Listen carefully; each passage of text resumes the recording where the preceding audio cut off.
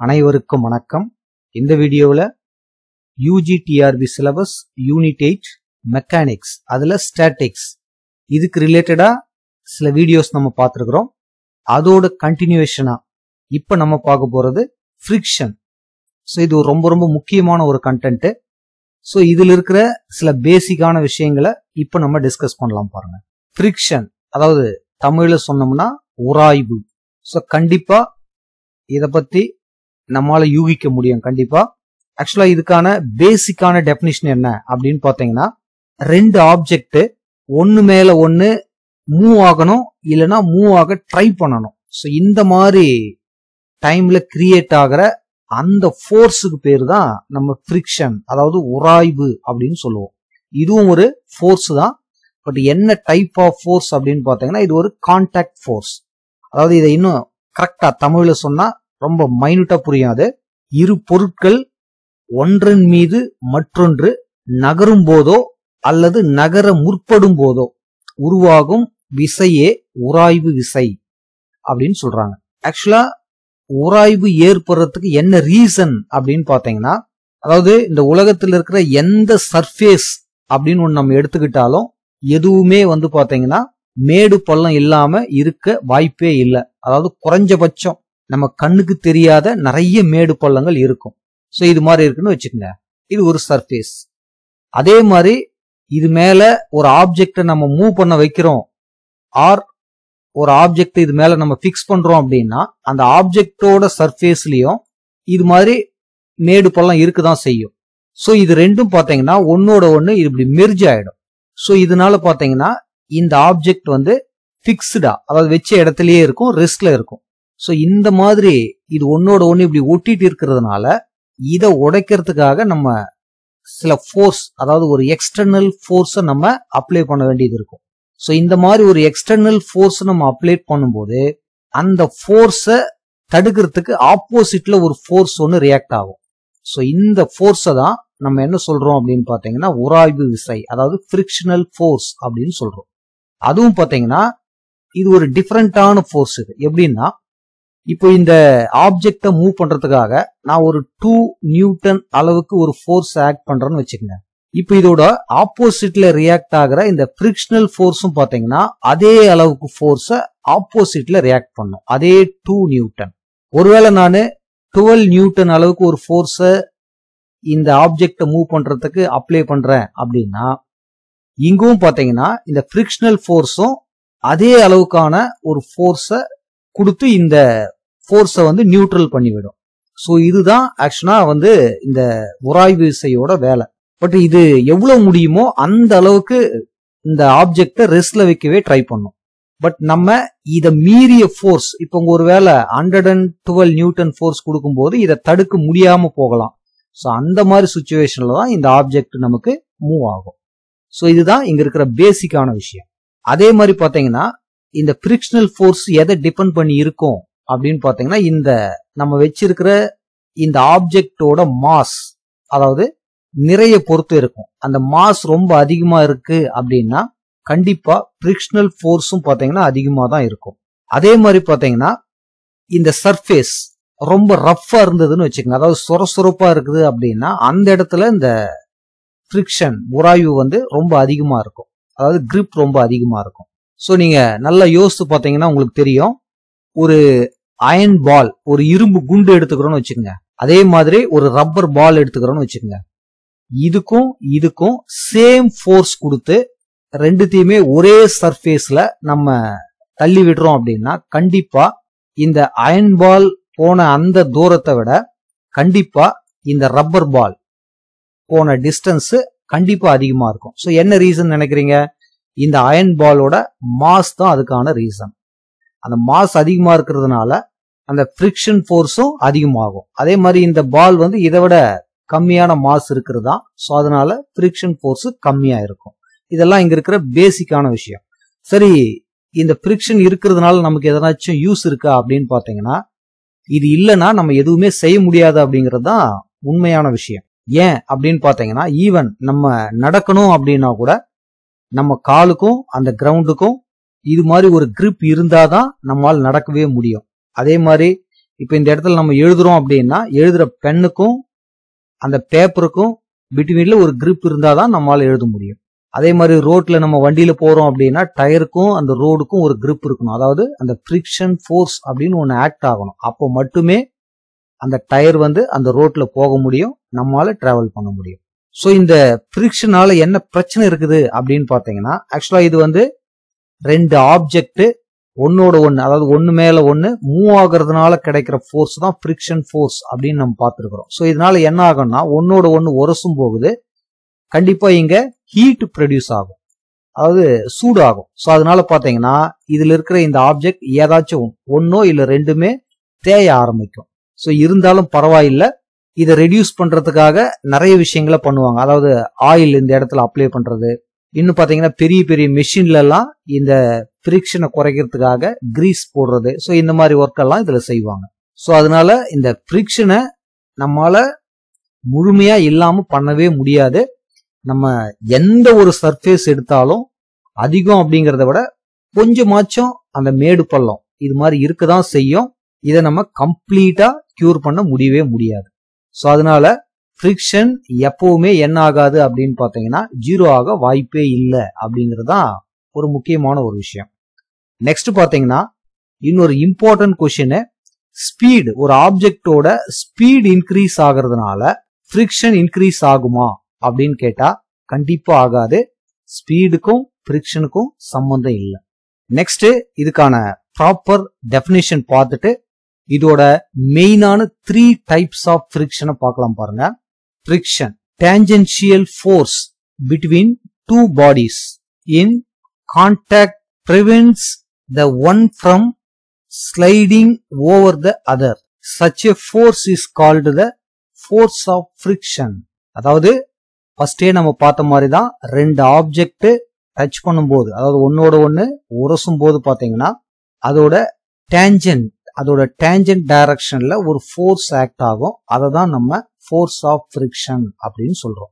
So இதுல இருக்கிற மெயினான அந்த 3 டைப்ஸ் என்ன அப்படின்னு பாத்தீங்கன்னா, ஃபர்ஸ்ட் ஒன் ஸ்டாட்டிக்கல் ஃப்ரிக்ஷன், அதாவது தமிழ்ல சொல்லணும்னா நிலையியல் உராய்வு. ஃபர்ஸ்ட் இதுக்கான டெபினிஷனை பார்த்துட்டு அதுக்கப்புறம் ஒரு சின்ன டயக்ராம் போட்டு எக்ஸ்பிளைன் பண்ணலாம் பாருங்க. when two bodies are in contact and are at rest, the force of friction between them is called statical friction.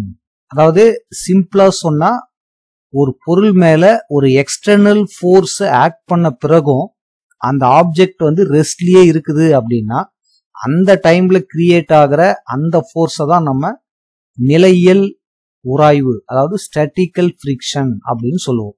அதாவது இது ஒரு சர்ஃபேஸ், இது மேல ஒரு ஆப்ஜெக்ட் நம்ம வச்சிருக்கிறோம், இது இப்போதைக்கு ரெஸ்ட்ல இருக்கு. அதாவது பிசிக்ஸ்ல திஸ் இஸ் பாடி. இப்போ இதை மூவ் பண்றதுக்காக நம்ம ஒரு எக்ஸ்டர்னல் ஃபோர்ஸை இது மேல ஆக்ட் பண்றோம். ஸோ இது எந்த அளவுக்கு இந்த ஃபோர்ஸ் இருக்குதோ அதே அளவுக்கு ஆப்போசிட்ல ஒரு ஃபோர்ஸும் இங்க ரியாக்ட் ஆகும். ஸோ இந்த ஃபோர்ஸை தான் நம்ம ஃப்ரிக்ஷனல் ஃபோர்ஸ் அப்படின்னு சொல்றோம். ஸோ இந்த ஃபோர்ஸ்னால இந்த ஆப்ஜெக்டை தள்ள முடியல அப்படின்னும் போது அந்த டைம்ல கிரியேட் ஆகிற இந்த ஃப்ரிக்ஷனல் ஃபோர்ஸை தான் நம்ம ஸ்டாட்டிக்கல் ஃப்ரிக்ஷன் அப்படின்னு சொல்றோம். ஸோ புரிஞ்சிருக்கும்னு நினைக்கிறேன். Next limiting friction. ஸோ இதே டயக்ராம்ல அதுக்கான மீனிங் பார்க்கலாம் பாருங்க. அதாவது லிமிட்டிங் ஃப்ரிக்ஷன் அப்படின்னு எப்போ நம்ம சொல்லுவோம் அப்படின்னா, இந்த ஃப்ரிக்ஷன் ஃபோர்ஸை எதிர்க்கிற அளவுக்கு, அதாவது இதை விட கொஞ்சம் ஒரு பாயிண்ட் அதிகமா நம்ம வெளியிருந்து ஃபோர்ஸ் ஆக்ட் பண்ணோம் அப்படின்னா ஃப்ரிக்ஷன் ஃபோர்ஸ் எப்போ இதை விட கொஞ்சமான குறைவாகுதோ அந்த டைம்ல இந்த ஆப்ஜெக்ட் என்ன ஆகும் அப்படின்னா மூவ் ஆகிறதுக்கு ரெடியா இருக்கும். அதாவது மூவ் ஆகிற அந்த பர்டிகுலர் பாயிண்ட், அதுக்கு எவ்வளவு மேக்சிமம் ஃபோர்ஸ் நம்ம ஆக்ட் பண்றோமோ அந்த டைம்ல கிரியேட் ஆகிற அந்த ஃபோர்ஸை தான் நம்ம லிமிட்டிங் ஃப்ரிக்ஷன் அப்படின்னு சொல்லுவோம். கிட்டத்தட்ட வெளியிலிருந்து ஆக்ட் ஆகிற இந்த ஃபோர்ஸும் அதுக்கு ஆப்போசிட்டா ரியாக்ட் ஆகிற இந்த ஃபோர்ஸும் ஈக்குவலுக்கு அடுத்த பாயிண்ட். சோ இது புரிஞ்சிருக்குன்னு நினைக்கிறேன். சோ டெபினிஷன் பார்க்கலாம் பாருங்க. தமிழ்ல பெரும உராய்வு. when one body is just about to slide on another, the force of friction between them is called limiting friction. So just now நம்ம சொன்னதுதான், அதாவது அந்த ஆப்ஜெக்ட் மூவ் ஆகிறதுக்கு ரெடியா இருக்கிற அந்த பர்டிகுலர் செகண்ட். நெக்ஸ்ட் பாத்தீங்கன்னா டைனமிக்கல் ஃபிரிக்ஷன். சோ இது வந்து பாத்தீங்கன்னா அந்த ஆப்ஜெக்ட் மூவ் ஆகும்போது வர அந்த ஃபிரிக்ஷன். அதாவது சிம்பிளா சொன்னா when the body is sliding on the other, அதாவது மூவ் ஆகுது. when one body is sliding on other, the force of friction between them at any instant is called dynamical friction. So இது மூணு பத்தி நம்ம தெளிவா தெரிஞ்சுக்கணும். ஒரு ஆப்ஜெக்ட் மேல எக்ஸ்டர்னல் ஃபோர்ஸ் ஆக்ட் பண்ணியும் அந்த ஆப்ஜெக்ட் ரெஸ்ட்லயே இருக்குது அப்படின்னா அந்த டைம்ல கிரியேட் ஆகிற அந்த ஃபிரிக்ஷனை நம்ம ஸ்டாட்டிக்கல் ஃபிரிக்ஷன் அப்படின்னு சொல்லுவோம். எக்ஸ்டர்னல் ஃபோர்ஸ் ஆக்ட் ஆகும்போது அந்த பொருள் அந்த ஆப்ஜெக்ட் அதாவது மூவ் ஆகிறதுக்கு ரொம்ப எக்ஸாக்டா மூவ் ஆகிறதுக்கு ரெடியா இருக்கிற அந்த பர்டிகுலர் கேஸ்ல கிரியேட் ஆகிற அந்த ஃபிரிக்ஷனை லிமிட்டிங் ஃபிரிக்ஷன் அப்படின்னு சொல்லுவோம். மூவ் ஆகுது அப்படின்னா அந்த டைம்ல கிடைக்கிற அந்த ஃபிரிக்ஷனை நம்ம டைனமிக்கல் ஃபிரிக்ஷன் அப்படின்னு சொல்லுவோம். ஸோ இந்த டெஃபினிஷனை எக்ஸாம்ல கேட்பாங்க, பாத்துக்கங்க. இது வந்து பாத்தீங்கன்னா பாடி இஸ் ஸ்லைடிங், அதாவது மூவிங், பட் இங்க அபவுட் டு ஸ்லைட் ரெடியா இருக்கு, பட் இதுக்கு முன்னாடி இஸ் அட் ரெஸ்ட். ஸோ கிளியரா புரிஞ்சுக்கணும். நெக்ஸ்ட் ஒரு சின்ன ரிலேஷன் பார்த்துடலாம் பாருங்க. அதாவது நோட்டேஷன் என்ன பண்ணுவாங்கன்னு பாத்தீங்கன்னா ஸ்டாட்டிக்கல் ஃபிரிக்ஷன் எஃப் சஃபிக்ஸ் எஸ் அப்படின்னு மார்க் பண்ணுவாங்க. அதே மாதிரி பாத்தீங்கன்னா லிமிட்டிங் ஃபிரிக்ஷன் இதோட நோட்டேஷன் பாத்தீங்கன்னா F suffix X, that is maximum. அதே மாதிரி பாத்தீங்கன்னா கைனடிக் ஆர் டைனமிக் ஃபிரிக்ஷன். இதை எஃப் சஃபிக்ஸ் கே அப்படின்னு எடுத்துக்கிட்டோம்னா எதை விட எது பெருசா இருக்கும் அப்படிங்கறதா நம்மள கேட்கறதுக்கான சான்ஸ் இருக்கிற ஒரு கொஸ்டின். சோ இந்த ஸ்டாட்டிக்கல் ஃபிரிக்ஷன் எப்பவுமே பாத்தீங்கன்னா இந்த லிமிட்டிங் ஃபிரிக்ஷனை விட கம்மியா தான் இருக்கும். ஏன்னா இதுதான் வந்து மேக்சிமமா இருக்கும் அப்படின்னு நம்ம பார்த்துருக்கோம். இந்த டைம்ல தான் அந்த ஆப்ஜெக்ட் வந்து மூவ் ஆகிறதுக்கு ரெடியா இருக்க போகுது. அடுத்து இருக்கிறது தான் வெரி வெரி இம்பார்ட்டன்ட் ஒன். அதாவது இந்த டைனமிக் ஃபிரிக்ஷன் எஃப் சஃபிக்ஸ் கேவும் பாத்தீங்கன்னா இந்த மேக்சிமம் அதாவது லிமிட்டிங் ஃபிரிக்ஷனை விட கம்மியா தான் இருக்கும். ஏன் அப்படின்னு பாத்தீங்கன்னா எந்த ஒரு ஆப்ஜெக்டா இருந்தாலும் சரி, இப்போ ஒரு பஸ் வந்து பிரேக் டவுன் ஆகி நிக்குது அப்படின்னா அதை நம்ம நிறைய பேர் சேர்ந்து தள்ளுவோம். பட் ஃபர்ஸ்ட் அந்த தள்ளுறதுக்கு நிறைய ஃபோர்ஸ் தேவைப்பட்டாலும் அந்த ஆப்ஜெக்ட் மூவ் ஆன பிறகு பாத்தீங்கன்னா அந்த அளவுக்கு ஃபோர்ஸ் தேவைப்படாது, அது அப்படியே மூவ் ஆயிட்டே இருக்கும். ஸோ அதனால மூவ் ஆகும் போது பாத்தீங்கன்னா நம்ம அந்த மூவ் ஆகிறதுக்கு கொடுத்த ஃபோர்ஸை விட மூவ் ஆன பிறகு கண்டிப்பா கிராஜுவலா அந்த ஃபோர்ஸ் கம்மியா தான் தேவைப்படும். ஸோ அதனாலதான் இந்த மேக்சிமம் அதாவது லிமிட்டிங் ஃபோர்ஸை விட இந்த கைனடிக் ஃபிரிக்ஷன் அப்படிங்கிறது கம்மியா இருக்கும். ஸோ இந்த ரெண்டு ரிலேஷன் வெரி வெரி இம்பார்ட்டன்ட், கரெக்டா பாத்துக்கங்க. நெக்ஸ்ட் இதுல இருக்கிற வெரி வெரி இம்பார்ட்டன்ட் நோட் என்னன்னு பாத்தீங்கன்னா இந்த ஃபிரிக்ஷன் ஃபோர்ஸை நம்ம வந்து பாசிவ் ஃபோர்ஸ் அப்படின்னு சொல்லலாம். அப்ப நமக்கு பாசிவ் ஃபோர்ஸ் அப்படின்னு அப்படின்னா என்னன்னு தெரிஞ்சாதான் ஏன் ஃபிரிக்ஷன் ஃபோர்ஸை பாசிவ் ஃபோர்ஸ் அப்படின்னு சொல்றோம் அப்படிங்கறதே நமக்கு புரிய ஆரம்பிக்கும். அதாவது பாசிவ் ஃபோர்ஸ் அப்படிங்கிறது என்னன்னா எக்ஸ்டர்னல் ஃபோர்ஸ் ஒன்னு ஆக்ட் ஆனாதான் இந்த ஃபோர்ஸே வந்து உருவாகும். ஸோ நமக்கு தெரியும் ஒரு சர்ஃபேஸ்ல ஒரு ஆப்ஜெக்ட் இங்க இருக்கு அப்படின்னா ஒரு எக்ஸ்டர்னல் ஃபோர்ஸ் ஆக்ட் பண்ணும்போது தான் இது எந்த அளவுக்கு ஆக்ட் பண்ணுதோ அதை தடுக்கிறதுக்கு ஆப்போசிட்ல ஒரு ஃபோர்ஸ் வந்து ரியாக்ட் ஆகும். ஸோ அதை தான் நம்ம ஃபிரிக்ஷன் ஃபோர்ஸ்ன்னு சொல்றோம். அப்ப இந்த ஃபிரிக்ஷன் ஃபோர்ஸ் என்னன்னு பாத்தீங்கன்னா இதுவும் ஒரு பாசிவ் ஃபோர்ஸ் அப்படிங்கிறது ஆகும். இந்த கொஸ்டின் எக்ஸாம்ல ஆல்ரெடி கேட்டே இருக்கிறாங்க, கரெக்டா பாத்துங்க. நெக்ஸ்ட் பாத்தீங்கன்னா very important note, friction is a self adjusting force. So இதுக்கும் உங்களுக்கு மீனிங் புரிஞ்சிருக்கும். ஸோ இங்க நம்ம எந்த அளவுக்கு ஃபோர்ஸ் ஆக்ட் பண்றோமோ அந்த அளவுக்கு இதுவும் பாத்தீங்கன்னா ரியாக்ட் பண்ண ஆரம்பிக்கும், அதால முடியற வரைக்கும்.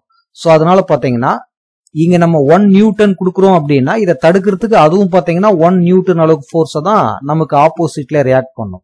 ஸோ தடுக்க முடிஞ்சா தடுத்துரும், முடியல அப்படின்னா இங்க நம்ம 11 நியூட்டன் கொடுக்குறோம் அப்படின்னா இதுவும் இதால முடிஞ்சா அதாவது அந்த சர்ஃபேஸையும் இந்த மாசையும் பொறுத்து முடிஞ்சா இதுவும் 11 நியூட்டனை ப்ரொடியூஸ் பண்ண ட்ரை பண்ணும். முடியலன்னா உங்களுக்கு என்ன ஆகும்னு தெரியும், இது வந்து மூவ் ஆக ஸ்டார்ட் ஆயிடும்.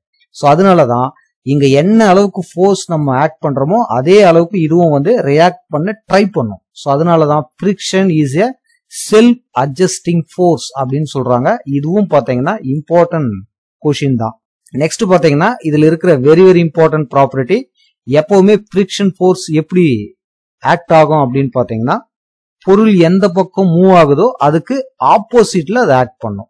ஸோ இதுவும் ஒரு இம்பார்ட்டன்ட் ப்ராப்பர்ட்டி தான், பாத்துக்கணும். நெக்ஸ்ட் பாத்தீங்கன்னா இன்னும் சில நோட்டேஷன்ஸை நம்ம இதுல கிரியேட் பண்ண வேண்டியது இருக்கு. அதை நம்ம நெக்ஸ்ட் வீடியோவில் பார்க்கலாம். ஸோ இந்த வீடியோ உங்களுக்கு யூஸ்ஃபுல்லா இருந்ததுன்னா மறக்காம நம்ம சேனலை சப்ஸ்கிரைப் பண்ணுங்க, ஷேர் பண்ணுங்க. தேங்க்யூ ஃபார் வாட்சிங்.